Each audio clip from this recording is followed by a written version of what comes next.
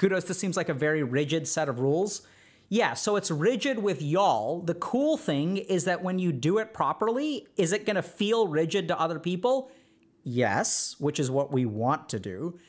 And you're not going to come across as crazy. You're going to come across as understanding, compassionate, and firm. It is rigid. That's what people, we don't want to be doormats, right? Like there's going to be some rigidity because at some point you're saying no and you're putting up a wall between their actions and what you're allowing. That requires rigidity.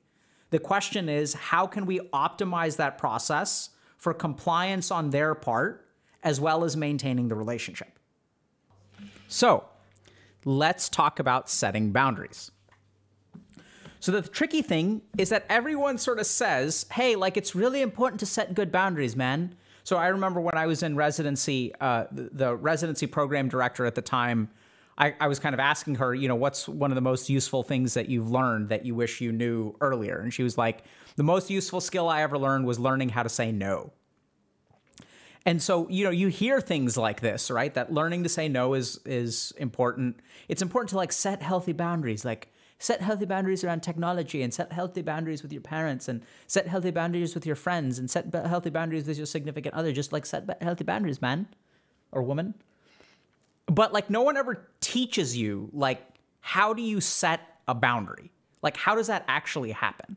So today what we're going to talk about is like share with y'all 5 important steps to setting a healthy boundary. The first is actually articulating the boundary.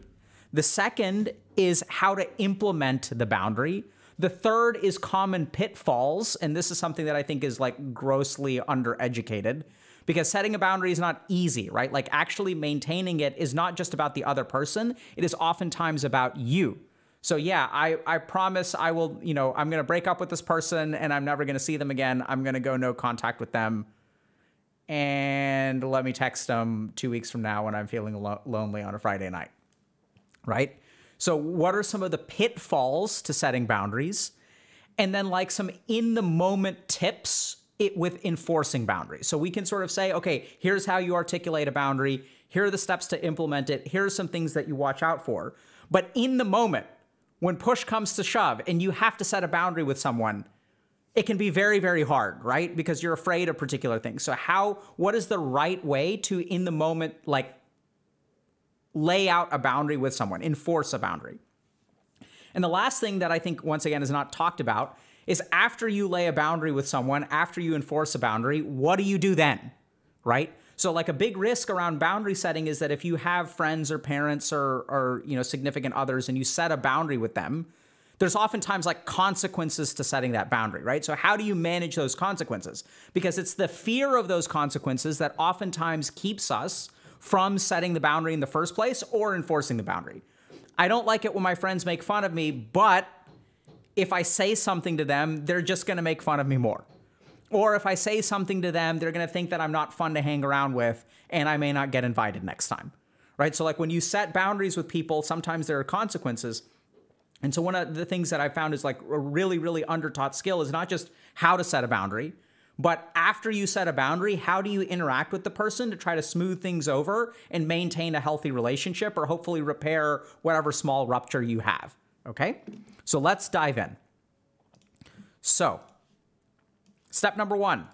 So at the end of this, hopefully what you will be able to do is set a boundary, like articulate a boundary, implement a boundary, troubleshoot some of the pitfalls, get some like kind of coaching on in the moment what you should say or do when like push comes to shove and you really want to, you know, waver on your boundary. And then the last thing that I think is really important is like at the end of this, hopefully you'll have an idea of, okay, after I set a boundary and I feel guilty and like I'm afraid that people don't like me, how do I interact with that person afterward to kind of patch things up and make sure that things are okay? Okay? So step number 1 of boundary setting is articulating your boundary.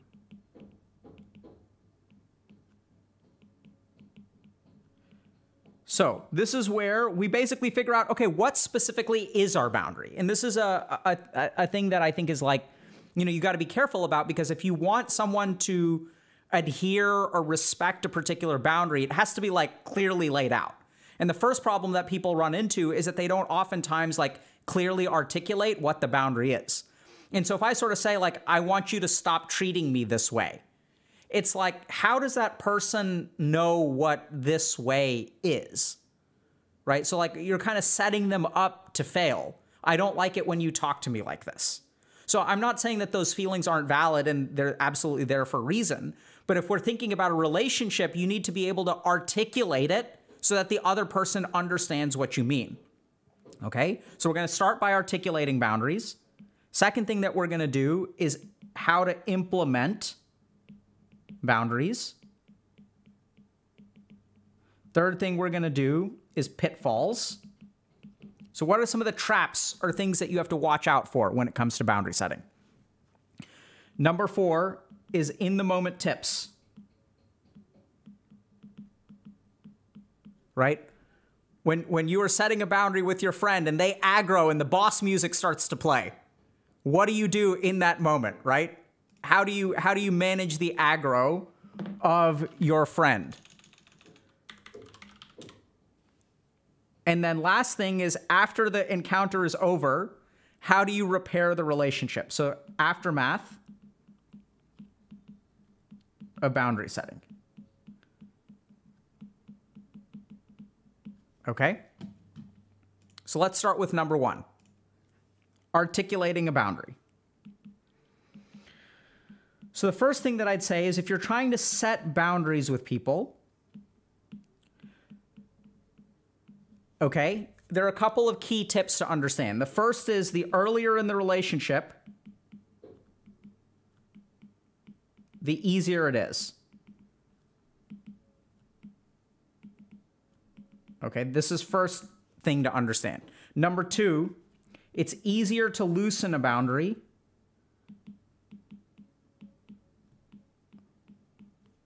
than it is to tighten it. So this is part of the problem with so people who are dealing with, let's say, entitled parents, narcissistic parents, entitled family members. If you haven't set a boundary with them, any kind of tightening that you do on the boundary is going to be met with a ton of resistance, right? Whereas if you're starting a relationship with someone, you can sort of lay out what your boundaries are early on. But if there's an expectation of behavior already in place, running contrary to that expectation is going to encounter more resistance, okay? So what we want to do, first of all, is make the boundary very clear.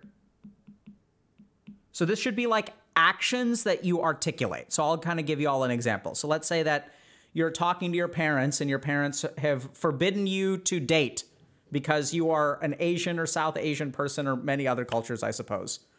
So no dating in middle school, certainly not. That's absurd. No dating in high school, no, that's not something that our people do. And in college, you should be focusing on studies.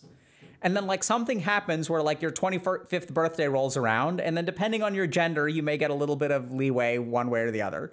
25th birthday rolls around, 26th birthday rolls around, now it's okay, now it's time to get married. Why aren't you? And then 27th birthday rolls around, why aren't you married yet? 28th birthday rolls around, and it's what's wrong with you? Everyone else is getting married.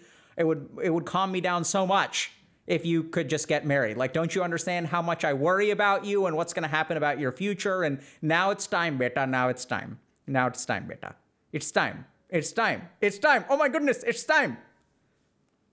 So when you're sort of dealing with this, the first thing that you have to do is clearly articulate what the boundary is. So you have to figure out, okay, because remember, this is a behavior that you want someone else to do. So the boundary should be behavioral in nature.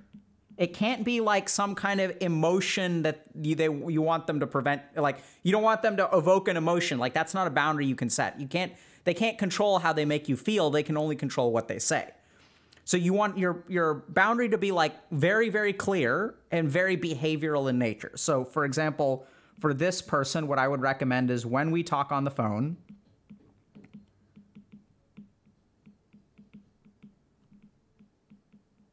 don't ask about personal or romantic relationships. Right? So it doesn't mean, it just, this is the thing. When we talk on the phone, Right, so I'm assuming a couple things that, you know, you don't live with your parents or they're not physically there with you or things like that. And you can kind of say like, hey, like every time we talk on the phone, like you keep on hammering me with the same stuff, right? You're always asking me when I'm going to get married. I'll tell you when I have information. Going forward, I would appreciate it if you did not ask me about this. Okay? This is where you kind of want to like be very, very clear about an ask. Now, for people who have like very, very pushy parents or very loose boundaries or things like that, the other thing is remember that it's easier to loosen than it is to tighten. So if we are implementing boundaries for people, like, remember this is an over time process. So what you want to do, it's longitudinal in nature. So what you want to do is like, you can't fix everything all at once. And it's hard to ask people to make drastic adjustments overnight. So what we're going to do is start by implementing a tiny, tiny boundary, right? So this is where we are. This is where we want to go. We're not going to go like from here to here in one step. We're going to go right here, which they can manage. And then we're going to go here, and then we're going to go here, and then we may take a bigger step, right? But generally speaking, we want to tighten our boundaries very, very gradually, much like the way that I tighten my belt over my dad gut, right?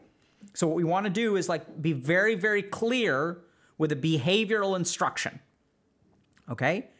Second thing that we want to do is provide a very simple reason. This is important. We do not want to provide complex reasons. We do not want to provide like intense reasons. We do not want to provide justifications, logic. We do not want to provide scientific fact. We do not want to talk to them about how they make us feel when they do that. We want to provide a very, very simple reason. Ideally, one sentence of a reason. So here's why. When you provide complex reasons, I don't want to go out with you because I'm not looking for a relationship.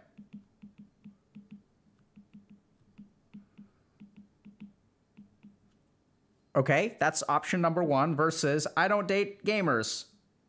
I'm not looking for a relationship. I'm celibate right now. I have problems with my health. The more reasons you provide, the more justifications you provide, the more argument you will invite. So this is something that people like, this is a very important thing to understand. When you lay a boundary with someone, it's not a discussion. The more ammo, and this is what one of the key drivers, okay? So when we lay out a boundary with someone, we want them to understand. Because if they understand, they won't push us. The more they understand about me, the more they understand about me, the more they understand about me, the easier it will be, the less friction there will be, the more they will see my perspective and the more they will respect me, and then there won't be conflict. So what we tend to do is provide reasons to try to buy ourselves peace. But in fact, what it does is the exact opposite. The more reasons we provide, the more argument the more logic, more reasons and more stuff we sort of say to them, it invites discussion, right? So what we want to do is ideally a very simple reason.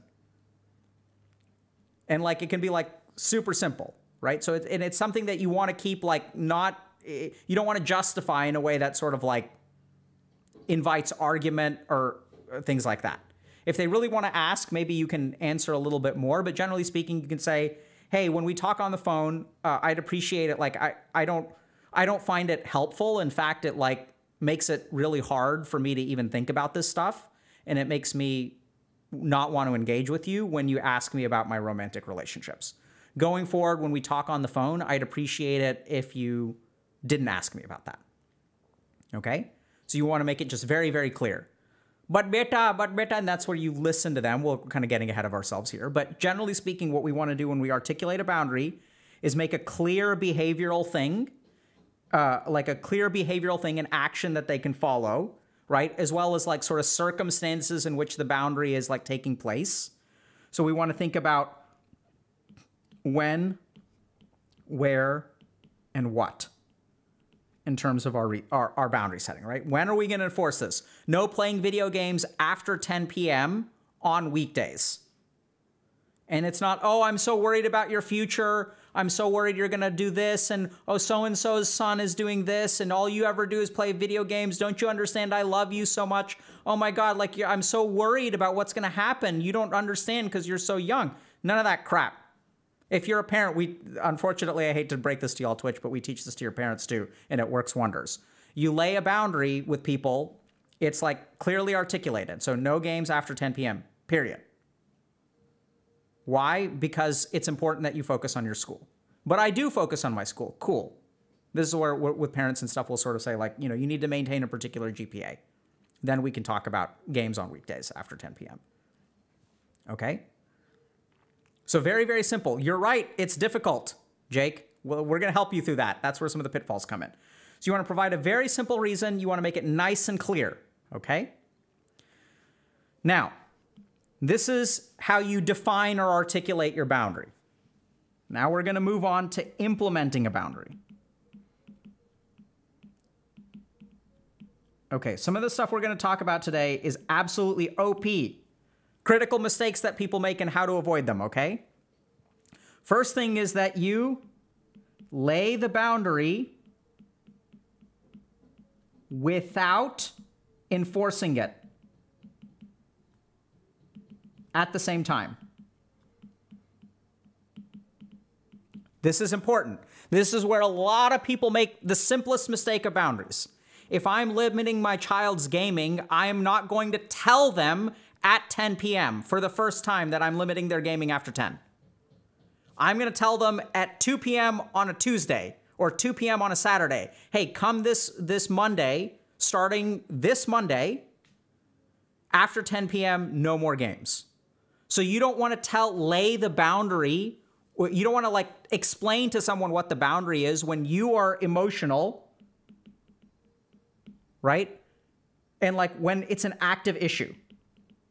Because what's going to happen is they're going to dismiss your concern.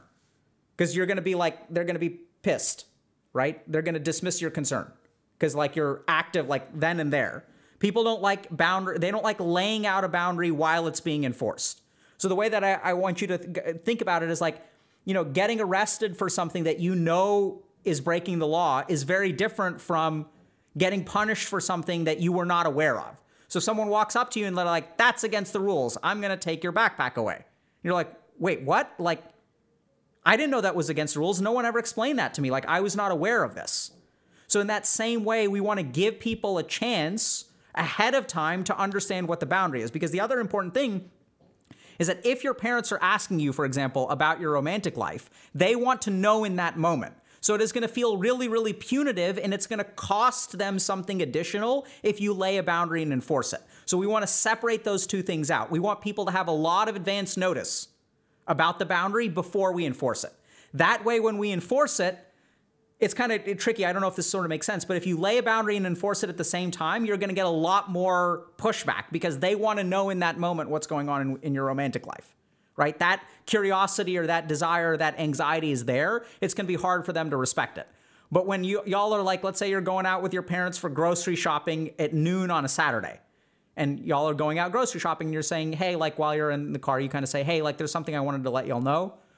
I know that you guys are concerned, we'll talk about this as well, about my romantic situation and things like that. I appreciate your concern. I just want to let y'all know that whenever you ask me on the phone, it really makes me like very upset and not want to talk to you. So going forward, I'm not going to really participate in any conversations about my romantic life on the phone. So you want to give them advance notice. This is key.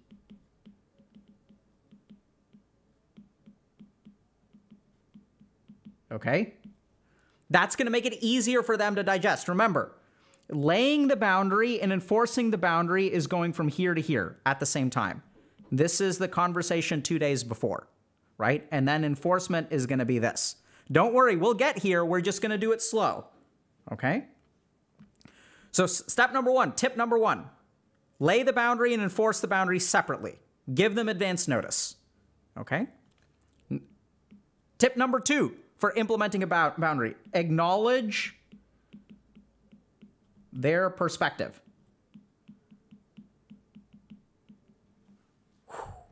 Once again, we're having this conversation ahead of time, right? So you're not pissed off in this moment, but you want to acknowledge their perspective.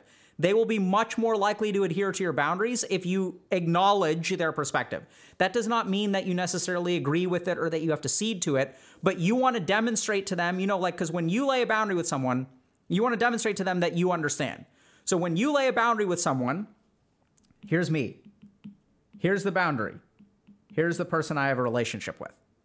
One of the most common counter arguments is they don't understand. Oh, beta, you don't understand. You are getting old now. You don't understand. It's going to be hard. Things have to be done in their own time. Right? Like, oh, you don't understand. So what you want to do is you want to sort of deflate that by expressing your understanding ahead of time. And since it's not an argument, since they have nothing to lose, they're not going to argue with you there. Right? So what you want to do is ahead of time, acknowledge their perspective. So you can say, hey, I understand that, things should be done in a particular time. And that now that I'm 28, you feel like it's really important that I get married. Can you help me understand a little bit about why it's so important to be married at 28 as opposed to 26 or 30? Like what changes? So you can ask a question or two, right? So we're going to use some good old HG conversational techniques. Okay. You can learn this from watching what we do on stream and how we ask questions. As you can also these are things that we explicitly teach in group coaching, right? So you can ask questions. And remember, this is not when you're enforcing a boundary, so it's a peaceful conversation. Oh, okay, I understand. So it's about kids. Yeah, I understand. So when I have my newborn pictures, it looks bad if I'm bald. Gotcha, Mom. I'm with you. There's kids, there's this, there's that, there's, things need to be done in their own time. Or if they can't give you a good answer, which I know is crazy, but is oftentimes going to happen.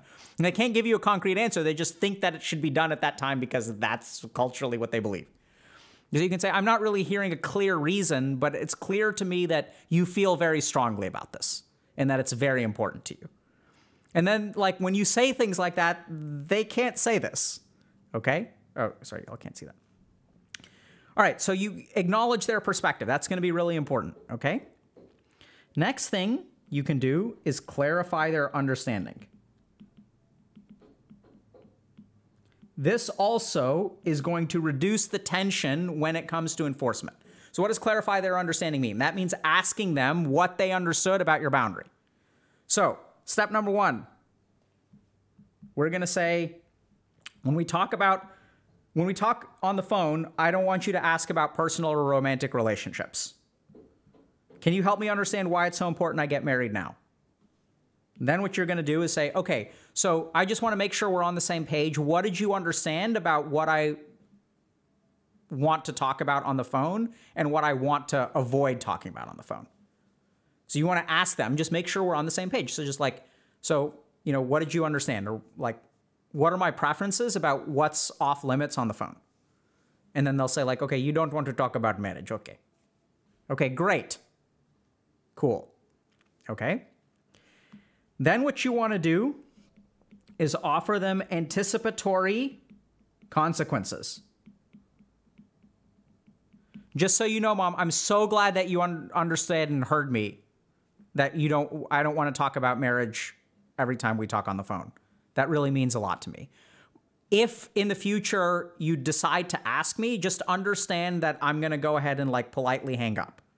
I'm not going to hang up on you, but I'll sort of let you know, hey, Mom, I'll remind you, I'll say, hey, remember when I said I don't want to talk on the phone? And then I'm just going to step away from the conversation, right? So you want to let people know what the consequences are.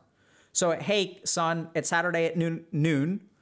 Starting this week at 10 p.m., no gaming after weekdays until you have a 3.5 GPA. Okay? And then they're kind of okay, whatever, because they're not playing then, right? It's you're not enforcing a limit. So you're not going to encounter game rage. By the way, if you're playing after 10 p.m., no games for the next 48 hours or no games for the rest of the week, just so you understand. Okay, you didn't understand. Okay, what are we starting next week? I did things kind of out of order.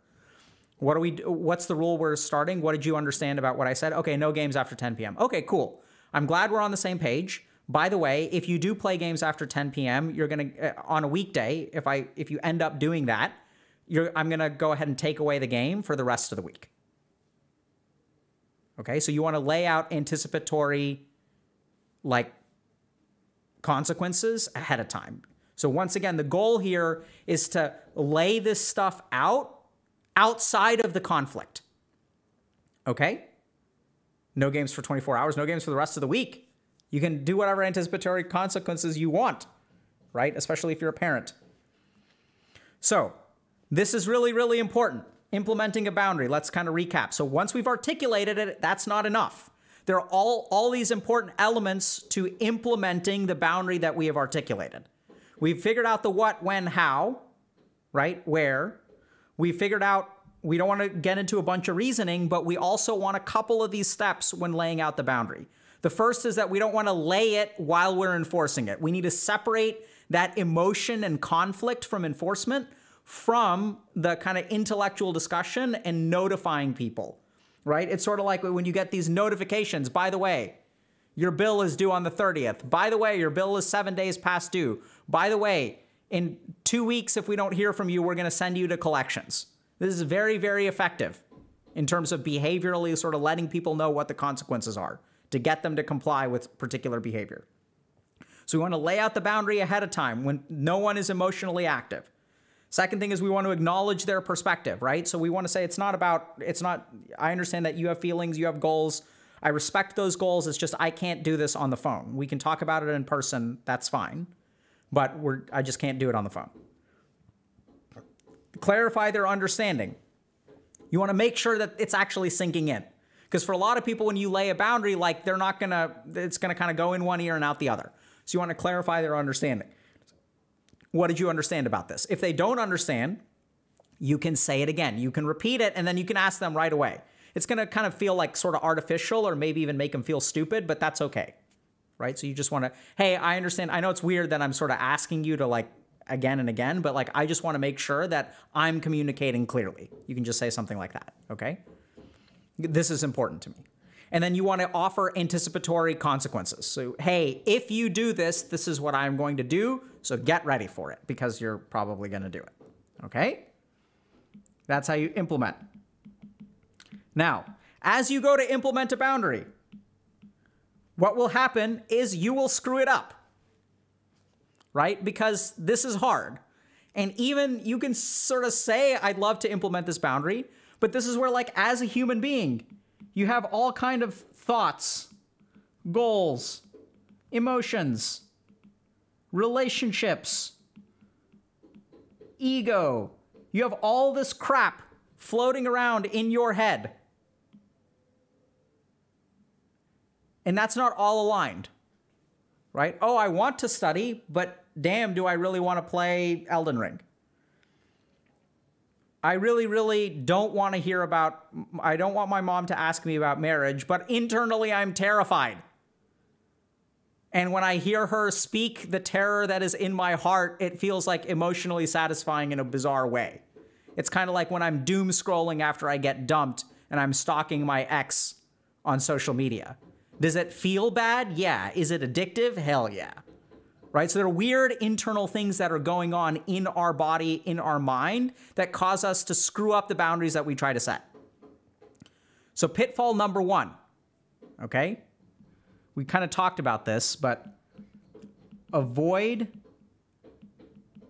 lengthy explanations.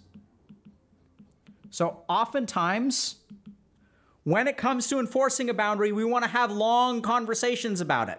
We want to justify, hey, I'm not crazy that I'm doing this. Like, here are all the reasons why. Like, please try to understand this is hurtful for me and pay attention to me and understand me, understand me, understand me. So don't be mad.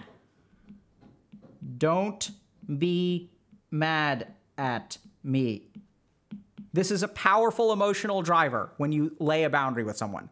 This emotional driver is the single biggest driver to why people screw up their boundaries. Because they don't want people to be mad at them. Okay? So just avoid the lengthy explanations, avoid justifications. Why is this? Shouldn't you explain yourself? It's kind of like simple behavioral stuff where oftentimes if you look at like, if you take 100 people who provide lengthy explanations and justifications and people who don't provide lengthy explanations and justifications, People who don't provide lengthy explanations and justifications are just more successful at setting boundaries and having other people adhere to them. So you want to be like simple, because once you have a 2-hour conversation about feelings, like what was that simply articulated thing that you were supposed to do? Like, I don't even remember, because now we had this deep heart to heart where like we understand each other so much better now. Sometimes that can be useful. We'll talk about when and how to have that heart to heart. Those are important, but you want to avoid lengthy explanations, especially at the time of enforcement. In enforcement, it's about behavior, not explanation or justification.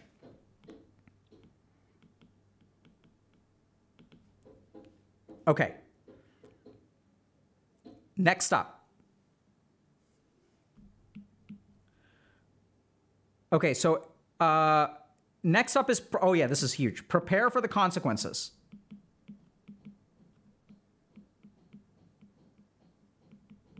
Okay? So now this is really tricky, but when you set a boundary with someone, there are going to be consequences for you too. Right? This is something that you really, really need to understand. So oftentimes the reason that we don't succeed in laying out boundaries is because we don't really like prepare for the consequences. And the consequences are so emotionally painful that we end up giving up on our boundary. And this has a devastating effect. So when I lay a boundary and I don't enforce it, what am I entraining the other person to do?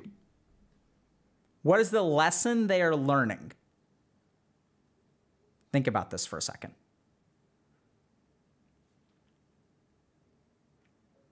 Yep, very good. My boundaries can be safely ignored. What you are actually training this person to do is disrespect your boundaries. It's the exact opposite. So don't lay a boundary unless you are prepared to deal with the consequences. This is part of the other thing that's very important about how we set boundaries.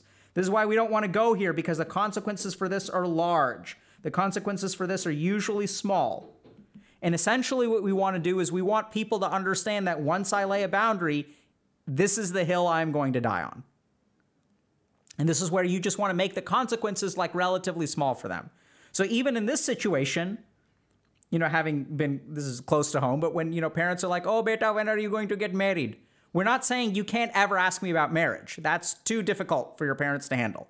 So it's just when we talk on the phone and when we go get groceries, when we go out to eat, you can bombard me. You don't want to say that, but you want to give them a place to bombard you.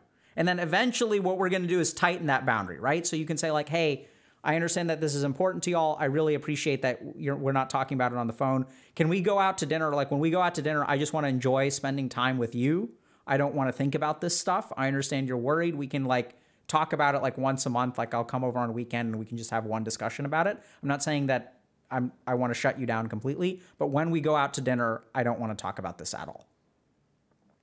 Okay? So you have to be prepared for the consequences. First of all, they could be emotionally painful. Second thing to really think about is that people may treat you differently. Right? So you may not get invited to that party. Your friends may not ask you to queue up with them if you lay a boundary. It's possible. So you have to mentally be prepared for that. And the main thing here is that you have to really anticipate the consequence so that you know it's coming. And if you know it's coming, much like this, if you have anticipatory consequences, you yourself will be able to handle it emotionally better. So this is just like a general aspect of human psychology where if human beings know something is coming, they're better able to deal with it. It is the expectation of no boundary followed by the arbitrary setting of a boundary that is infuriating to deal with. And if y'all have had controlling parents, you know exactly what I mean here. Where there are some people that like, it's like you just suddenly get 15 phone calls between 9:15 and 9:45, where your parents are like, where are you? Where are you? Where are you? Why aren't you home yet? Why aren't you answering your phone? The reason you have a phone is to answer our calls. And you're like, where on earth is this coming from? And they're like, you know you're supposed to be home by 9. And you're like, what are you talking about? We've never had this conversation before. It's infuriating. Or the parent who comes into your room and is like, why aren't you going to bed yet? You have school tomorrow. Unplug that video game right now. If you don't unplug, I'm going to throw away your computer. You see this hammer? I'm going to smash your PlayStation. And it's like, there's no anticipation. Whereas if someone kind of tells you, hey, by the way, this is going to happen at this time. We're going to shut off the internet. Right? That's dad, by the way, not mom. Come on. Heteronormative chat. Right? So prepare for the consequences. Understand that, like, emotionally it could be painful. Maybe I'll be a little bit lonely. Maybe my parents will guilt trip me. Oh, beta, don't you understand? Your mother worries so much, beta. Arey Bhagwan. Do you want to be a good son? Then let me tell you how you need to get married 4 years ago. Do you want to be a good son? Arey, think about your ba. Your grandmother is in India and she is stressed so much. She has diabetes and her blood sugar is bad because you have not gotten married. Think about your ba. The guilt trip may happen, right? So be prepared for it. And it could be little things, right? So if you set a boundary with your gaming friends, they may like invite you less, or like they may like be DMing you behind your back or other kinds of petty crap. We'll talk about that in a second. Okay? So you got to think about consequences, right? So prepare for them. Understand that it's going to be tough. The good news, a little reassurance here, is that human beings tend to be creatures of habit. And if you set a small boundary with someone, chances are they're not going to rupture the entire relationship. And this is where, like, if they're going to rupture the entire relationship because you set a small boundary with them, that's something you need to understand, because this is not a relationship you can, like, win in, right? When they're willing to go nuclear every time you, like, you know, try to lay a boundary with them about taking out the trash, like, this is not a healthy relationship that you can win. Like, because, you know, a healthy relationship requires two people to be contributing. Okay? Third thing is be aware, this, we sort of talked about this a little bit, but be aware of the emotional drivers to compromising your boundaries. So number one reason that you give up on your boundaries, it's not even the other person. You give up on your boundaries is because of some kind of usual emotional driver. So like, what is your weakness? What do you have low amounts of resistance to? Do you have guilt resistance? Do you have, what if they don't like me?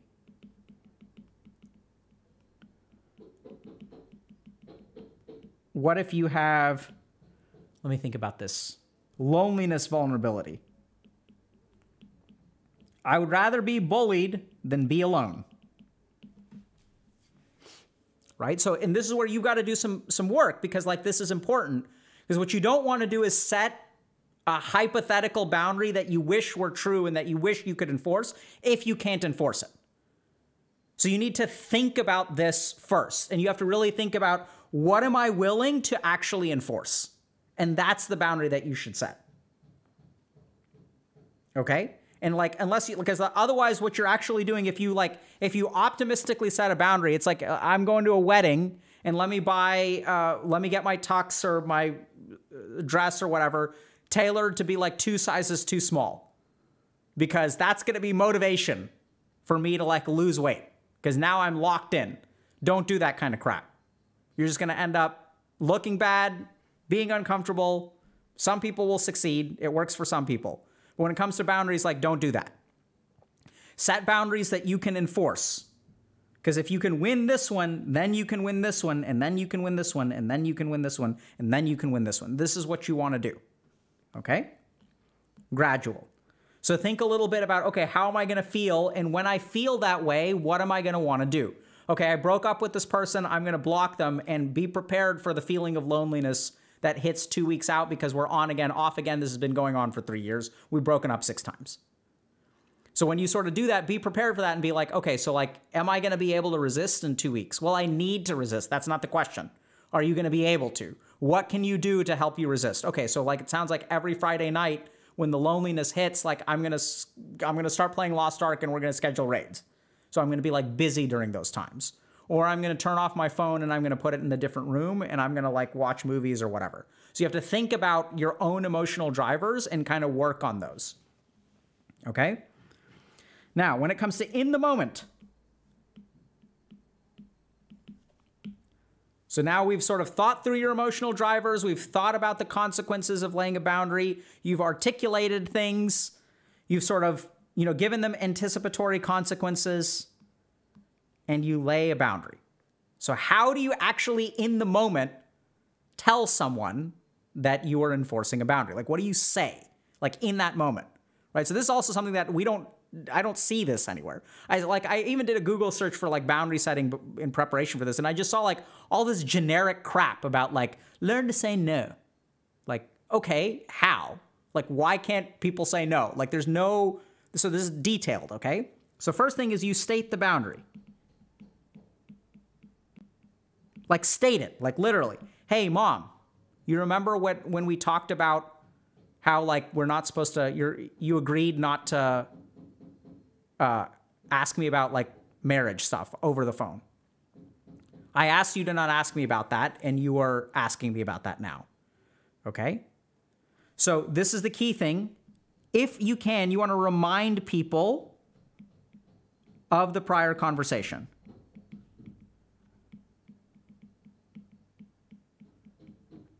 Right? So you can kind of, this is like very short. This is like 5 seconds. This is 5 seconds. These are not long conversations. Mom, do you remember when we talked about how you're not supposed to ask me about marriage? Okay? And then don't get bogged down in justification. If they're like, no, I don't remember. Or because they're trying to engage you with discussion. No, but like things have changed. Like that was different. I didn't realize you were talking about this. I didn't know. I forgot. No, it's really important. Like, this is different. Like, people are going to respond to you with some kind of, like, engagement with conversation. Okay? So they will try to engage with you. Either they will dispute the conversation. In bad scenarios, they may try to gaslight you. But I think that word gets thrown around a lot. Chances are they'll justify their actions. So be prepared for justifications, disputes, arguments, all that kind of stuff. So we don't want to get into that. No explanations. They can say, you just want to listen to what they're going to say. And then you can say, okay, you can acknowledge if you want to here. Okay, I understand that you think that this scenario is different. And then what you want to do is consequence. So you're going to say, hey, I'm so sorry. I'm so sorry. You can say, okay, good. I'm glad you're sorry. It seems like you understand. I'm still going to step away from the conversation. This is critical. Okay? I want y'all to understand this. No games after 10 p.m. 11 p.m. rolls around and someone is playing games. Remind of the boundary. Kid says, I'm sorry. It won't happen again. Critical juncture. What does the parent do now? What does the parent do now? No games this week.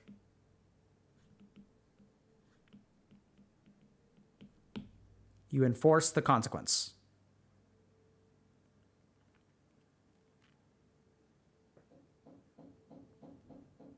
Mom, I'm so glad you understand. I'm going to go ahead and hang up. No. But I said I'm sorry. Good. I'm really glad you understand that, you made a mistake. That means a lot to me. Bye. I'll give you a call tomorrow. Right? So you want to kind of acknowledge their perspective. If they did apologize, great. I'm glad you understand. Enforce. Okay? This is how people get manipulated. So if you're vulnerable to manipulation, what tends to happen is you lay a boundary. They say, I'm sorry. You don't enforce. And what are you teaching the person? That I'm sorry is a substitute for respecting my boundaries. This is literally what you are behaviorally training the person to do. You're teaching them, just apologize and you can continue violating my boundaries. I'm so glad that you feel bad about taking advantage of me.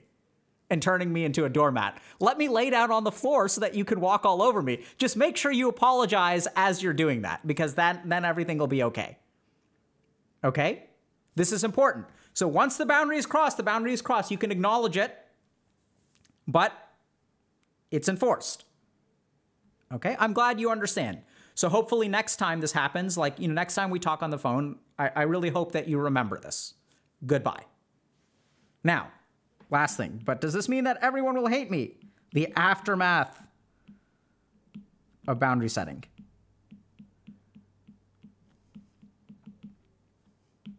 Okay?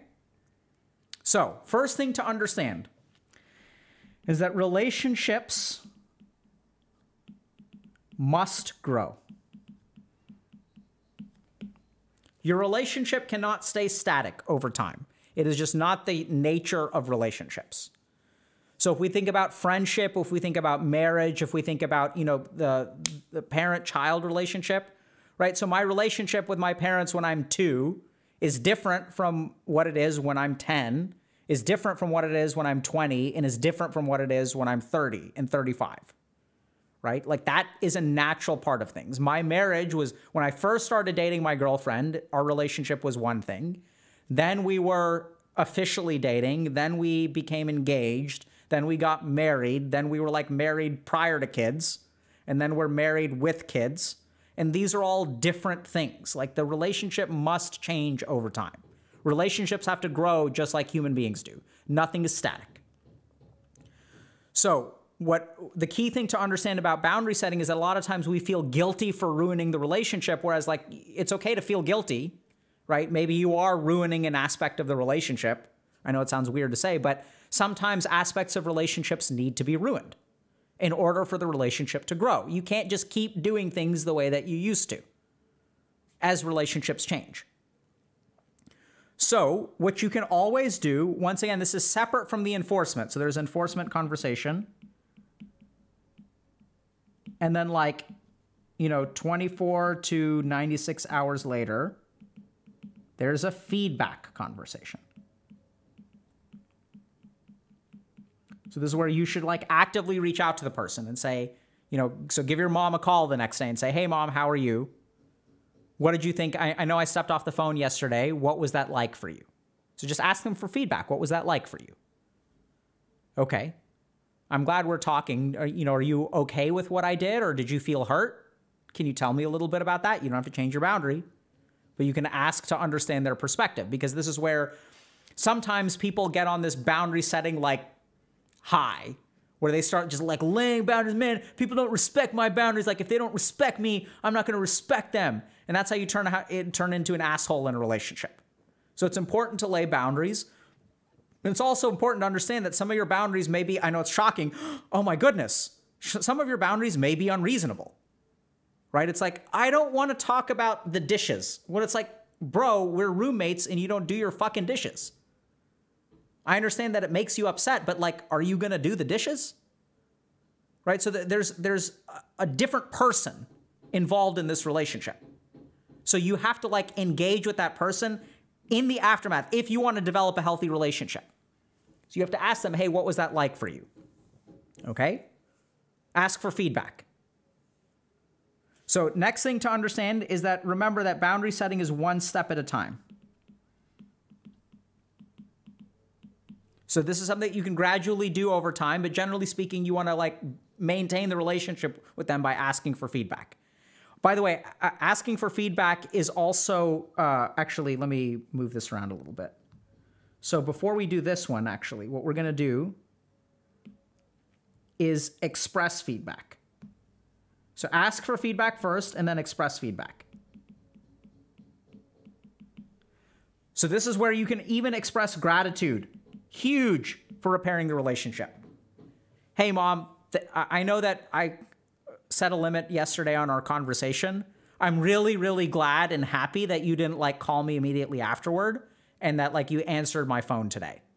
I imagine that you must be, or since you've already asked them, I know that you're feeling upset about that. And I'm really grateful that you're choosing to respect my boundary here. It means a lot to me. It makes it so much easier for me to call you. And I really hope that we can talk about this, because I was noticing that because you keep asking about this, I felt like I didn't even want to talk to you. I stopped answering your calls, and that's not the kind of relationship I want with you. So thank you so much for respecting my boundary. It's hard for people to be pissed at you when you say things like that, right? And if they're still going to be pissed at you, they're like, screw you. And then like, that's someone that you may not, like, that's like a toxic person that you may want to be super careful about letting into your life, right? So you may want to set limits with them. Whereas if they're reasonable people who are willing for their relationship to grow, like, this is all going to be good stuff. So oddly enough, after you enforce a boundary, expressing gratitude is a huge way to patch things up. Okay? And then last thing is process your emotions. Huge. Externally. Huge, huge, huge. So all this crap is going to leave you with emotions. This is going to be the result of emotions. These kinds of like justifications and things like that, right? Like all these complex reasons that we give people are due to our own emotions. Expressing gratitude is going to be really, really hard towards your parents if you are still pissed at them for bringing it up. I told you I didn't want you to do it. And you did it anyway. And I feel so hurt, which is fine that you feel that way, but you don't want to bring that up with them. So here's the key thing about like setting a boundary. In summary, you want to be calm, cool, collected when setting, when enforcing, and when doing debriefing afterwards. Because if you get messed up in the head, like everything is going to get way harder. Okay? Because you want to keep it like nice and clean. Like we want boundaries to be clean, clean, clean. So in order for you to be calm, cool, and collected, you need to take your emotions somewhere else. Vent to a third party. Talk to a friend on Discord. Talk to a therapist. Go to your group. And talk to your group about, hey, I'm working, let's all set boundaries. Like, let's work on boundaries together. Okay, this is what we're going to do this week in group. Pick a person, set a boundary. Let's all articulate the boundary ahead of time. Okay, what's your boundary? What's my boundary? Okay, that sounds too complicated. That sounds like it's not going to work well. Okay, what are the anticipated problems that you're going to feel emotionally when you try to set a boundary? What are the consequences that you can expect? We're going to think through all these things together so that we're prepared for them. Okay, let's go do our homework. Lay that boundary. Don't enforce it. Have a conversation ahead of time. Go do this thing. Okay? And then like when you come in the next week in group, like it's going to be a mess, right? Because everyone will have screwed up because this is a skill just like anything else. And then when everyone in group sort of struggles with it, then you guys are going to work, y'all are going to work together and hopefully like process your emotions, and then you're going to try it again. Okay? So, to summarize,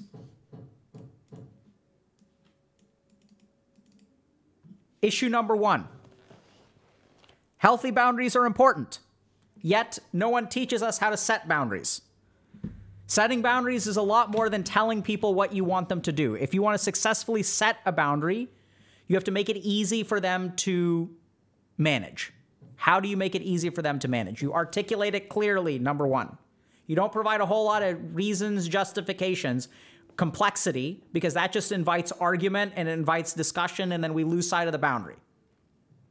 Second thing to understand is once we have an articulated boundary, we want to really separate out when we inform people of the boundary and when we enforce the boundary. Boundary enforcement is filled with emotion, filled with people getting hurt, and filled with like people getting upset with each other. Because a big reason that we tend to forego our own boundaries is to maintain relationships. So we want to remove that emotion from the equation by setting the boundary ahead of time, letting people know. There are a lot of pitfalls we have to watch out for. Sometimes the biggest pitfall is ourselves. We don't want to feel guilty. We don't want to feel bad. We don't want to deal with the consequences. So we end up not enforcing the boundary, which in turn entrains the exact opposite behavior, which is you're just teaching people, hey, my boundaries don't need to be respected because I'm not going to do anything to you if you don't respect them. So you can just ignore what I say. Okay? There are lots of common pitfalls that we run into, engaging in arguments, stuff like that. Next thing is when it comes down to the actual enforcement of a boundary. State it clearly. These don't need to be long conversations. They don't want to be complicated kinds of things. We want to separate out enforcement from debriefing and aftermath of a boundary setting. So you just say, hey, remind people of the boundary, remind people of the conversation, acknowledge their perspective, enforce, and get the hell out of the conversation as quickly as possible, right? So what you want people to experience is the behavioral consequence as opposed to like, you said this and I can't believe that you did this and oh, I feel so hurt and like, oh my God, blah, blah, blah, blah, blah. And then you guys like talk for an hour, you kind of patch things up. It feels great, right? Oh, you've like strengthened your relationship. I understand you so much better now. Oh my God, I understand you so much better now. And what happens next? Got to be careful. Sometimes that leads to positive behavioral change. Sometimes it does not.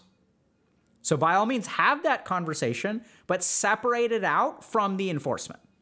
So that conversation is important. That's where we get to the debrief. What should you do afterward? Talk to the person. Express gratitude. Try to understand their perspective. Maybe explain a little bit of your own. Right? Oh, I understand that you're sorry and you didn't realize that you were keeping track of time. Okay, so it sounds like, going forward, you're going to be able to keep better track of time. So starting next week, it shouldn't be a problem. But what about this week? I said I learned my lesson. Good, I'm really glad. So it shouldn't be a problem next week. But my friends are raiding tonight. Okay. What do you mean, okay? Does that mean I get to play? No. We talked about no games after 10 p.m. and you played till 11. And we discussed the consequence of no gaming this week. So you can raid with your friends next week, but I'm going to miss out on loot. Okay, well, you'll miss out on loot. And it's like, that's, they can say it. And this is where like, oh, loot isn't important. You got to think about what's important in life. Like, don't get distracted with all that crap, right? So you want to hear their perspective. Okay, I understand that raiding is important to you. It seems like this is a really important deal that you're missing out on raiding. I hadn't realized that. Now that you realize it, can I play? No. Right, so maybe you want to reconsider, but generally speaking, enforcement is enforcement. Then you ask for feedback. You can express gratitude. You can acknowledge what people have kind of done for you. And if you're pissed, like decompress those emotions elsewhere for now. Okay? And that's how we set boundaries. Questions? Kudos, this seems like a very rigid set of rules. Yeah, so it's rigid with y'all. The cool thing is that when you do it properly, is it going to feel rigid to other people? Yes, which is what we want to do. And you're not going to come across as crazy. You're going to come across as understanding, compassionate, and firm. That's what we want with boundary setting, right? I understand what you're saying. Okay, so like this is still going to be good. That's totally fine. Like, it is rigid. That's what people, we don't want to be doormats, right? And that's where like the more that you have conversations, the more that you understand their perspective, like there's going to be some rigidity because at some point you're saying no and you're putting up a wall between their actions and what you're allowing. That requires rigidity. The question is, how can we optimize that process for compliance on their part as well as maintaining the relationship?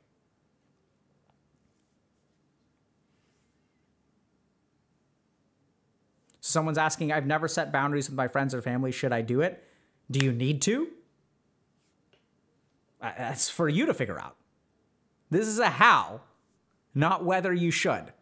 Because what I hear far too often is like, I need to learn how to set boundaries. I have terrible boundaries. We see this all the time. I have terrible boundaries. Okay, so like, what are we going to do about that?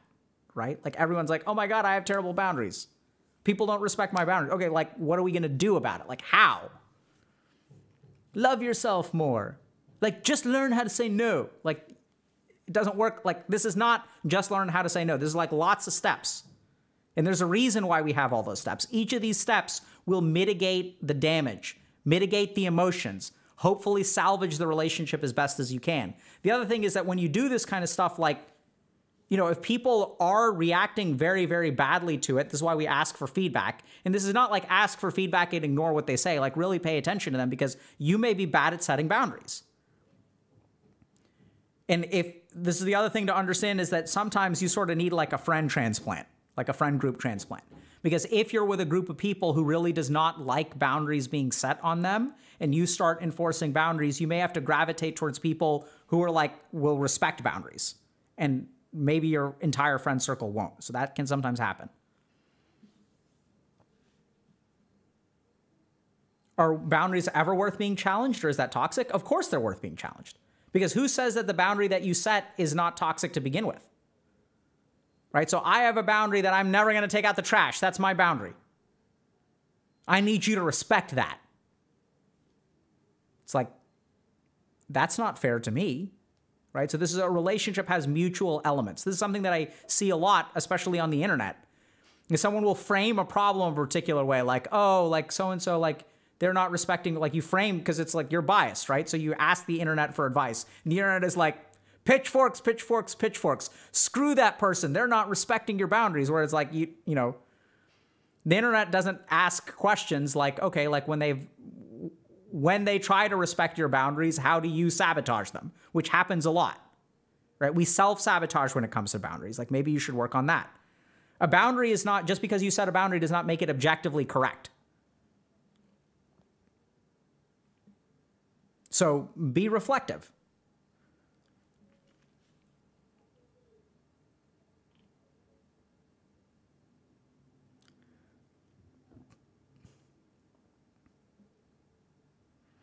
How to set a boundary with yourself to not make myself suffer? Coming up. Coolest Herald.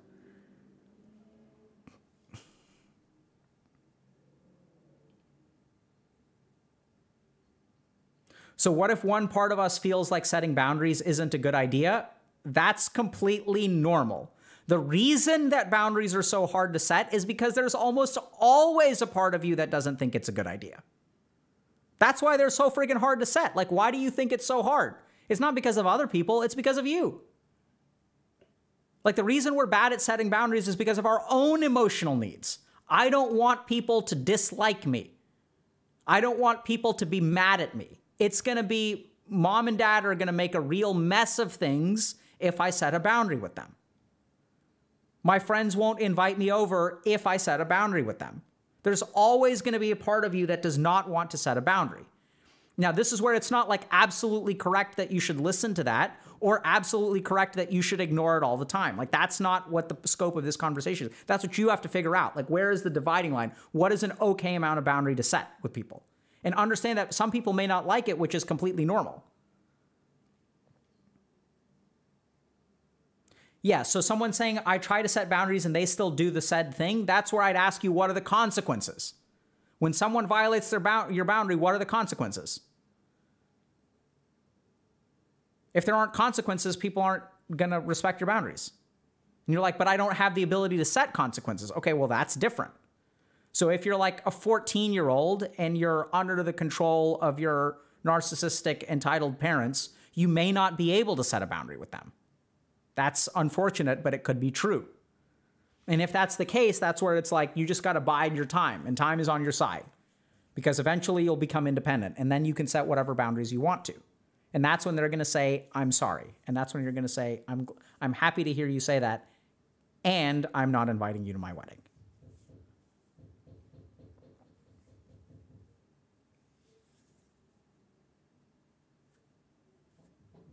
Right? Good. I'm very happy to hear you say that.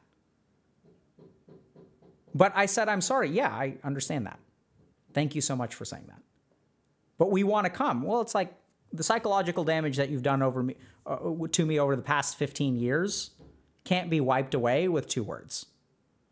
And maybe, you know, I'm happy that you said you're sorry. I'm happy to try to patch things up for you, but I don't think that's going to happen within 3 months. And I want my wedding to be a day where I can be like happy and free of stress. And generally speaking, that has not been my experience with you. Does that hurt? Is it an oof? Yes. And it's okay to say that.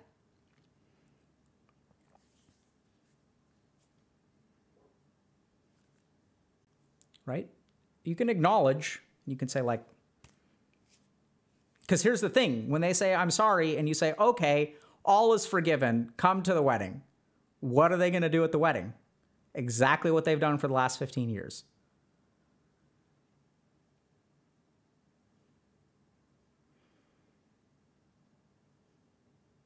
right? It's the fact that they say you're sorry and you compromise your boundaries that gets you in this situation in the first place. So, and some people may be like, oh my God, this guy's such a rigid asshole. It's like, okay. I mean, I really don't think so, but I've been pushed to this. Does that make sense to you? I've tried everything else over the last 15 years and it doesn't seem to be working. So this is the best I can come up with. What if it's unfixable after the wedding? Then it's unfixable after the wedding. Right? So the only reason that things are unfixable is when one party decides that they're unfixable. Otherwise, you can keep working at it. Right? A relationship can keep on improving as long as both parties are trying. And if they feel so hurt that they're willing to sever their relationship with you because you did not invite them to their wedding, and they missed this milestone of your life, and they're willing to end the relationship, that is exactly why you're not inviting them to the wedding. It is the consequence of we will never talk to you again if we don't come to the wedding. It is that thought that they have planted in your head, which is exactly why you need to set a boundary with them.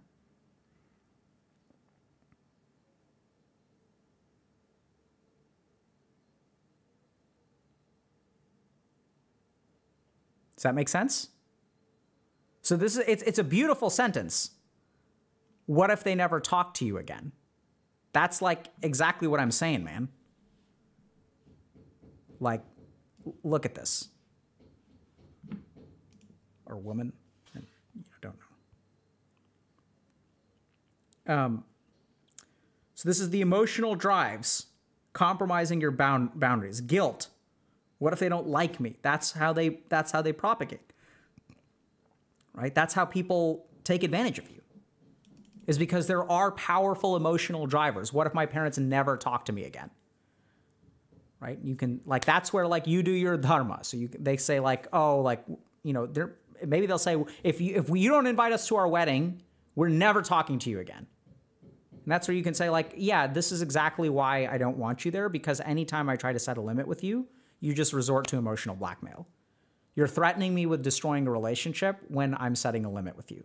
This is exactly why I don't want you at my wedding. Does that make sense to you? But.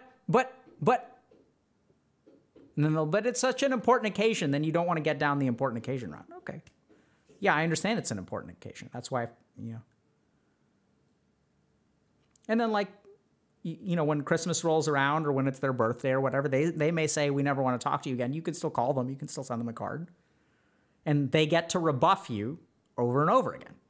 And each time that you reach out the hand of peace and they swat it away, you can rest easy at night knowing that you've done your job and that this is a truly unreasonable person. So this is where, like, you know, for 3 years on their birthday, you call them and you send them cards and they don't answer. They send your cards back. And then they find out, then you stop sending cards and they find out through social media that you have a kid. They'd love to meet their grandson. What do you say at that point? Right? I wouldn't recommend being punitive, but you can sort of, like, for 3 years, I sent you all birthday cards and called you and you didn't want any kind of relationship with me. Help me understand what's changed. Well, now we have a grandson. Okay, so I'm hearing that you don't want a relationship with me, you want a relationship with my son. Well, no, we want a relationship with you too. Then why didn't you ever answer the phone? Well, because it was hard for us. Okay. Well, I'd really appreciate it if you could think through that and help me understand what's going on. Because so far what I'm seeing is that when there's something in it for you, you answer the phone. I'm not seeing that you're demonstrating that, like, what I want out of this relationship is important at all. Well, what do you want out of the relationship? I wanted some kind of contact over the last 3 years. Well, okay, well, we'll fix it going forward, but why wasn't it fixed before? I want to understand this. Like, I'm not saying I want contact going forward. I've let go of that. I tried for 3 years to build a relationship with you and was rebuffed. What I wanted was you to answer the phone 3 years ago. Well, I can't do that. Okay, so then what are you expecting from me at this point? Got to teach people that their actions have consequences. Thanks for the gifted subs. Shall we move on? Right, so this is where, like, you don't want to be mean. So this is where, like, saying those kinds of things seems harsh, but it's not like, I hate you, you're a terrible parent. You don't want to ever say, I mean, you can imply those things if you want to, but you yourself should, like, let go of that crap.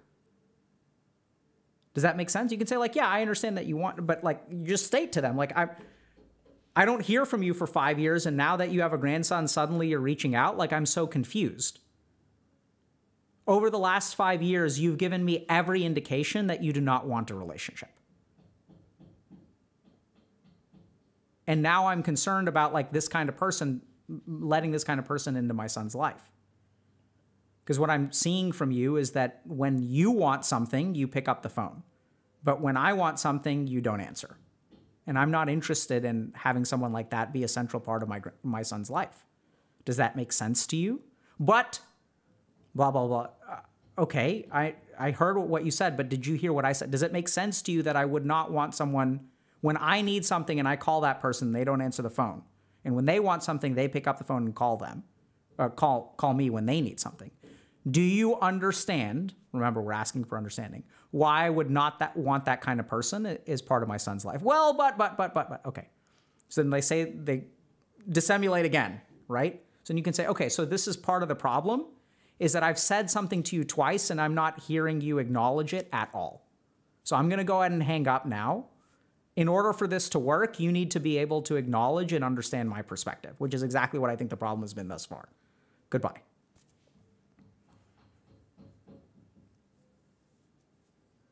If my parents learn these techniques, I'm done for. You're damn right you are. We're teaching it to them. Because here's the thing. Generally speaking, when parents learn these techniques, the kids hate it for like 3 months, and then their life starts getting better, and then they're grateful. Sorry. But, yeah. So at this point, it's irreversible? No, it's not irreversible, but like they need to acknowledge, right? It's not irreversible. But it's like unless they're going to make some acknowledgement of what you've been through and demonstrate some kind of understanding, then like you're just signing yourself up for more of the same.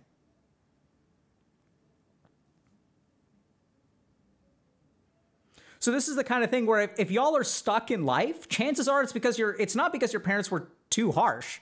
Chances are they did a bad job of setting boundaries on you. And for those of you who say, my parents were super controlling is not the same as setting boundaries. This is important to understand. So like being super controlling is usually about arbitrary boundary enforcement.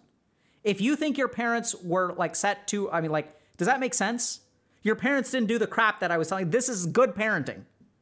This is how you set a boundary with a child. You let them know what's coming. You give them an opportunity to act in the right way. You give them ample opportunity to act in the right way. You make sure everyone is on the same page. You make sure they understand. You ask them for feedback, even as a parent. What do you think about that? I think that 1 week was way too harsh. And that's when you can say, okay, fine. So if you think it was too harsh, it sounds like you're adhering now. So if you make a mistake again, it'll be like 3 days. How does that sound to you? And that's when the kid is like stuck. Because it's like you're moving in the right direction. So do they throw it in your face and say no? And you're like, okay.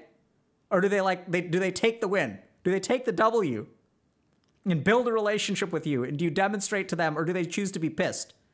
No, it doesn't matter. Okay. Well, let me know if you change your mind. And then they step over the line again. If you want to be like a good parent, then what you do is, hey, you remember last time when I asked you, you make a mistake again, are we going to ban it for a week? Or are we going to ban it for 3 days? And you said it doesn't matter. I'm curious, which one should we do this time? And then the kid is like, what's your angle? My angle is that I'm your parent and I love you and I want you to do well in school, but I don't want to harshly punish you. And you said that last time it was harsh punishment. And then when I asked you about 3 days, like, you didn't seem to care.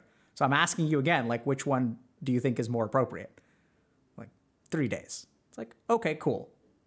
So if you screw up on Thursday or Friday, because today's Monday, then we're probably going to have to push out to a week. But if you can manage Thursday and Friday fine and you're fine all next week, like 3 days seems more appropriate. What do you think? Like, nah.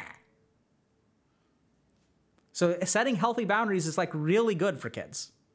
It's how you learn how to regulate yourself. So many of the problems in our community is because parents haven't set healthy boundaries on you. They haven't taught you how to set healthy boundaries, which is why you don't you don't set them with other people. Y'all get that? Right? So like, and that's why like no one teaches us this stuff. No one teaches parents this stuff. It's not their fault. We're not saying that parents are like bad people. It's just like no one teaches this crap. And like, can you imagine how hard it is to be a parent in today's day and age? Where it's like, there are people like grooming other people on the internet and your parents have to try to keep you safe. Your fucking dumbass 15-year-old self. They're trying to keep you safe. It's so stressful. And like now they have to deal with like addictive video games. Right? Like that's so much worse. It's like so much harder. It's like screwing up kids' brains even more.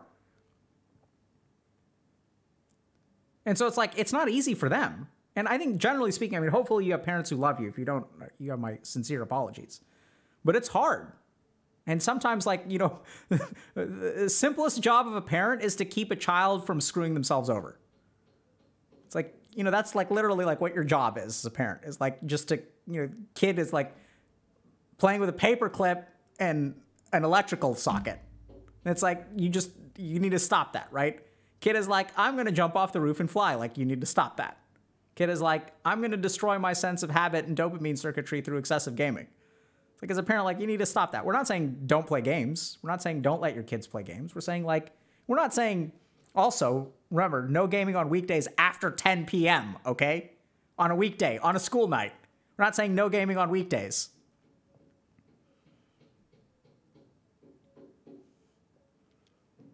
Healthy gamer. Yeah, absolutely.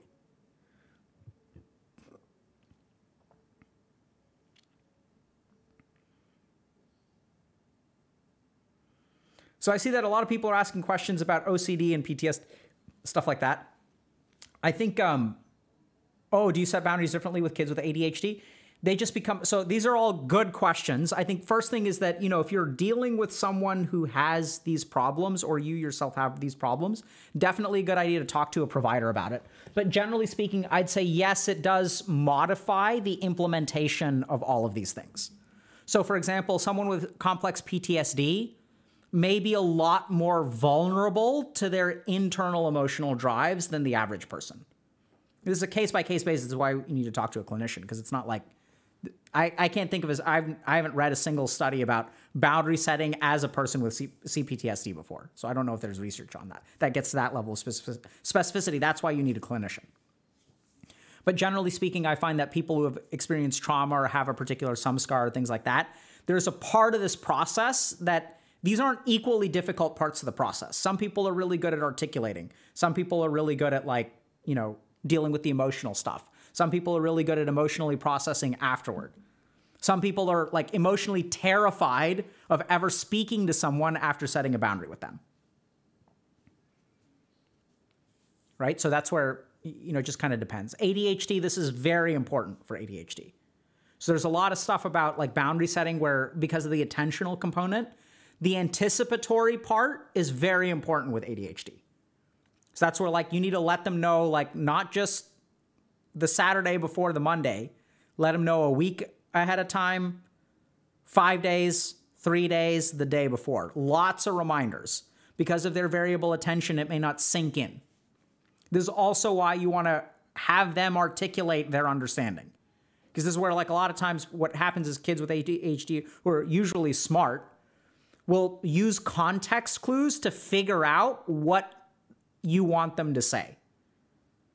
It's tricky. They don't actually hear you. They're just so friggin' smart that they figure out what the right answer is. And so what you want to do with ADHD is make sure you articulate their understanding and give them lots and lots of anticipatory guidance. And also I would suggest being like less harsh with consequences and give them it takes slow it down with ADHD. Like more warnings, smaller steps, a lot of conversation in between.